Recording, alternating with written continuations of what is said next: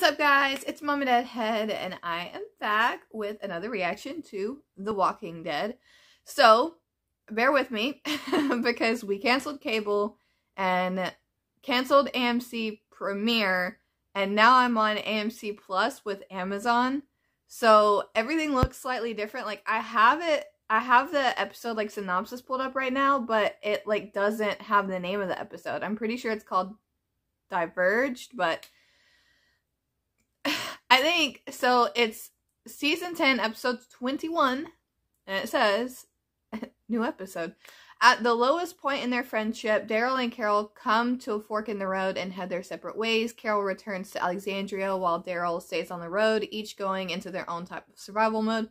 And then in this has like a starring section, so it says starring Norman Reedus, Melissa McBride, Cooper Andrews. So pretty much what I know about this episode is Daryl, Carol, and Jerry are in it. I'm hoping for some really cute Jerry moments. I have seen pictures of him gardening, and I love to garden, and I love Jerry, so love that. But other than that, I don't know anything. I don't, check this out beforehand. I haven't seen the teasers or the opening minutes or anything like that. I think that I actually like how I've done that for these bonus 6, so I think that I might continue on the same way. And again, if I don't react to something, like if I'm not having an actual reaction to it, then it will likely not go in. If this episode is shorter, that's why. It's because I'm just, like sitting and watching. I mean, this is a reaction, so I want to give you guys like a real genuine reaction. And if it's literally like just if it's just a whole episode of me sitting there watching it, then I mean, it's just like, why? But yeah, let's just go ahead and watch this episode. What is that? Am I supposed to know what that is?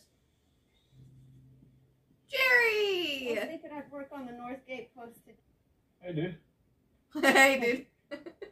Rosita's already got a crew working on the guard post. Rosita. And the fishery got cleaned up. Somebody loved it, and I just want to fix something. Why not? Yeah, sure. That's Jerry. awkward. Tell me in school. There was this hungry stranger that came to a village, but he didn't have anything to trade for food, except for a big rock. So he convinced all the villagers to try his world-famous stone soup.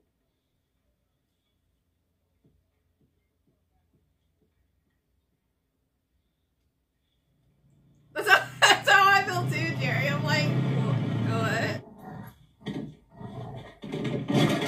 Back off! No! No! Bad dog! Bad dog! Go! Dog is trying to protect the family. No, this is serious. Pick it off the floor. It's not like you cleaned it anyway. There. You rustle up some stones, too? Can't wait. The one that said the story. You can have an attitude. Odd, but I find it hard to believe that they've picked like all the wild garlic, because like wild garlic around where I live, which is like semi-adjacent. Myself. That's like semi-adjacent to like where they live. It's everywhere, like literally everywhere. I could go out right now and like bring back a armful. Like that's how much wild garlic there is. I just wish he would find like Connie's hair or something, you know what I mean? Like on a tree, like where she fell against a tree, maybe like a little bit of blood and like some of her hair or something, like just something. I just want to see Connie. Just side note, just shave your head. Wait, are these reapers? Oh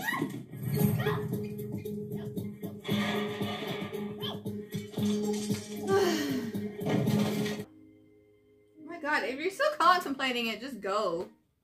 Oh, I was about to just like bust out laughing if Dog like brought the rat over and just like plopped it on her pillow.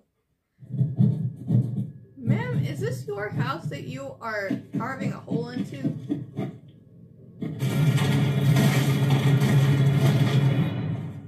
This is a Wendy's. Oh, my sweet smiling face. Oh. It was a bad day. Yesterday was pancakes compared to how you've been, to be fair. By the wall, there's bus. Maybe I don't need to sing. Maybe I just need to fix what I broke. Yeah, I agree. Friend is. Oh, bye, Rat. Hungry? I made some soup for everyone. No, I'm alright. Define everyone. That's a small Instapot. Yeah. Oh my god, that was so painful. Alright guys, that episode is over. Yeah, that was pretty brutal. I can't lie. I get what they were going for, but it definitely missed the mark. I mean, like, I can't say that I'm not gonna put it on the writers because I don't think it's the writers, and I'm not gonna put it on bad acting because I don't think it was bad acting. I just think that these are not characters that I'm attached to other than Jerry. Jerry was probably the best. Jerry and the rat were probably the best part of this episode, along with Dog. I mean, like, just for the simple fact that, like, he knew from the jump, like, stuff wasn't okay. He comes by to check on her after all that. The reason why I say, like, it's not, like, bad writing is because, like, we can't say that this is the first time Carol's pretended to, like, pretended to be fine, like, everything's fine, and, like, put on this, like, super fake persona. She's done this plenty of times on the show, so, I mean, like, it falls in line with her character. I just think it was, like, cringe, like, really painful to watch. But I've thought that every time she's done it, so I don't want to make it seem like, oh, this is the worst episode ever solely for that reason. Do I think it's probably one of the worst? I gotta be honest and say yeah, but again, it's not a character, it was mainly focused on Carol and not a character that I like. I don't know, man, that one really was brutal. Like, I will fall asleep to TV if I'm watching it alone. If I was watching this alone, I wholeheartedly would have fell asleep during it. Like, it's the whole reason, and I know that, like, this might incite some, controversy on its own, but, like, I can't get through the first episode of Game of Thrones. I fall asleep every single solitary time I watch that first episode. And I also fell asleep for, oh man, I'm gonna say it wrong. The guy that plays Jax in Sons of Anarchy was in, like, a King Arthur movie or something like that. And it was, like, everyone said it was, like, this, like, awesome, great movie, and I can't get through it. I fall asleep every time. Yeah, I would have fell asleep during this. There's a handful of Walking Dead episodes that I probably would have fell asleep for. Unfortunately, this is one of them. You can't win them all. It's not, again, it's not like, none of The Walking Dead is, like, the worst television that I've ever seen by far. But yeah, I certainly won't be watching this one again. See, the thing is, like, I get what they were going for, like, symbolism with the rat, symbolism with how she's acting, throwing these two into their own, like, little thing, like, mission to go for, her being, like, soup and a piece of mind, and, like, even that being hard, and then, like, literally stabbing a hole into a wall to get to a rat. Rat could symbolize a lot of things. It could symbolize her state of mind. It could symbolize alpha, and, like, her stabbing into the wall is also, has, like, a double meaning for me because she is also stabbing into somebody else's wall. Like, she's damaging somebody else's stuff, too. And, I mean, at least she's fixing this, and she's not fixing anything else, so. The only thing is, though, is, like, did I need an episode of that? No. I really didn't need an episode of that. Like, I know that I keep falling back on this, but it's like, they announced that these two have a spinoff. They had a little squabble. Big deal. They have a spinoff coming and a whole season. Like, they could have resolved it at some other point for, like, 10 minutes, because we know these two have a spinoff together. Obviously, they're gonna be friends again. And friends fight. Like, I literally did not understand, like, the severity of, like, the people that thought, like, the world was crashing down around them when Daryl and Carol had an argument. I understand that it's difficult to see friends fight, but like friends fight. And if you ship them and you were freaking out because, oh my gosh, you're not going to happen now, married people fight. Like, especially with the fact that they announced a spinoff. Like, I'm not worried about it. It's not concerning.